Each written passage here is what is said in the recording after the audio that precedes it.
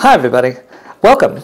In our last chapter, we started a theme of discussing how we experience the world with the most basic sensory information entering human awareness. Then perception is our making sense of all of that, right? Here, chapter 4 on states of consciousness stays on this topic of perception. Consciousness is everything you're aware of at a given time in a 24-hour day. Consciousness refers to external sensations from activities happening around you, and it also refers to internal sensations, like your running stream of thoughts or your feelings, or internal sensations like when you're feeling hungry or you're feeling sleepy or something like that. So again, basically everything you're aware of at a given time in a 24-hour day.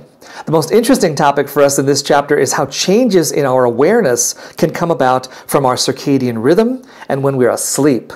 We briefly discuss how circadian rhythms, interesting, regulates all vital life functions. You may or may not know that. Circadian rhythm, heart rate, blood pressure, it determines your sleep and wake patterns, and it influences your overall mental alertness. In the daily life of students, your circadian rhythm affects your learning efficiency. Sometimes of day you learn more efficiently than others, and even your moods. So no question that the centerpiece of this chapter is our study of sleep and what happens when we sleep. Everybody's always interested in that. Sleep is considered a form of consciousness because we can actually sense external stimuli, and we do react to our own dream content, which we would consider to be internal stimuli, right?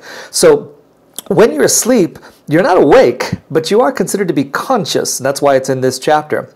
Hour by hour, we move through different stages of the sleep cycle, mostly non-REM sleep, when our body is getting the most rest. But getting enough REM sleep, that's dream time, is especially important for students. REM stands for rapid eye movement. It's when your eyeballs are moving as if they're watching a dream projected on the inside of your eyelids.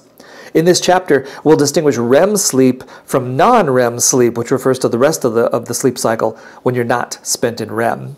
Students need to know that REM sleep consolidates learning and organizes memory, allowing for better recall of learned information and giving you the mental alertness during that next day. Notice that you need 6 or more hours of unbroken sleep to get the substantial REM sleep needed to feel mentally alert and sharp for all your classes.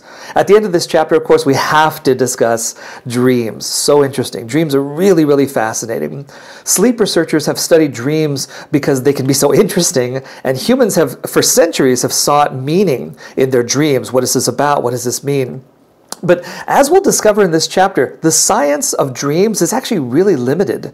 We cannot confirm what dreams mean, and we only have theories about their purpose. Really fascinating stuff, this chapter. So let's dive into this chapter and explore your inner life, your own state of consciousness. Great stuff. Let's go.